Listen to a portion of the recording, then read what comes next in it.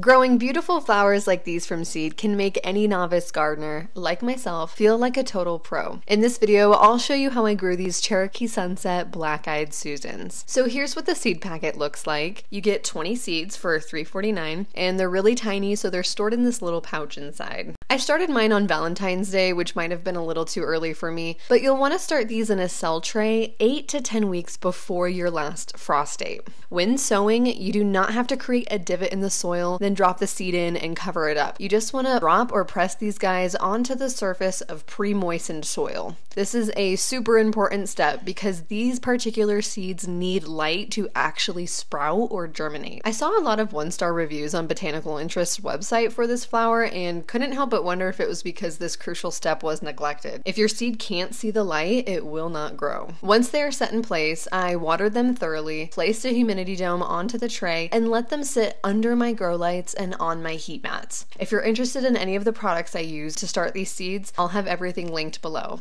Your seeds should germinate in about 10 to 15 days, and this is what mine looked like at 11 days. Out of the 20 seeds that were sown, only 11 had germinated, which is a 55% germination rate. After 24 days, this is what they looked like, and as you can see, those baby sprouts are starting to look more like established seedlings. This clip was taken exactly 5 months after sowing. Once it warmed up enough in my area, I dug a hole into my native soil, added some rich organic compost, planted the seedlings, then topped it off with more compost. And the plants grew so fast and started producing buds around the 4.5 month mark. This seems maybe like a long time to have to wait for flowers, but of course I was staying busy with many other garden projects that I had, and once I had blooms, I realized they are so worth it. Not only are these plants first-year blooming perennials, but they produce flowers like crazy. Over 10 years of breeding and selection of these flowers resulted in colors of yellow, gold,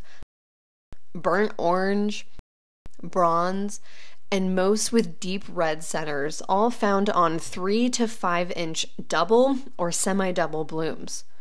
Out of all of them though, these were my personal favorite. I just thought everything about them was absolutely perfect. As I mentioned in the beginning of the video, I am a novice gardener, and one of the lessons I learned was to not cut these flowers, or any flowers at that, during the heat of the day. Because a flower that is sitting in direct sun is going to have less water in it due to evaporation, the cut blooms will become droopy immediately. Now, these did spring back to life after sitting in water for a while, but I wanted to do a proper vase life test, so I cut another batch of flowers in case this initial wilting affected the overall vase life. I wasn't left with as many flowers as before, but this is what I got. As you can see, these beautiful double blooms have just begun to open, while these other ones seem to be fully open. So this is day 1, and I'm just using RO or drinking water with no flower food. On day 3, you can see how these double blooms have opened. These buds look about the same, and it's probably because they were too immature to have cut in the first place, but they were connected to the other ones. And these ones are still very open and bright. On day 7, the blooms have opened up even more, and they are looking like they are at their peak beauty a week into this vase life test, although these immature buds have hardly changed. So I did go on vacation for a week. I know, bad timing to do a vase test, but this is what I came back to. For not getting the water refreshed for the last week and a half, I think these look pretty dang good at day 15 in the vase. Here's a quick shot of what the plants looked like in late December. They aren't exactly thriving, but they will put out blooms until frost.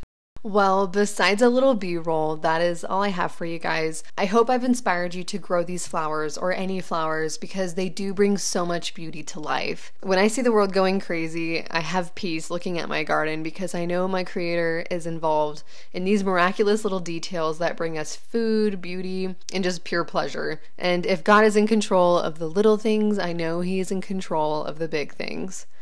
Thank you for watching, and I will see you in my next one. Bye!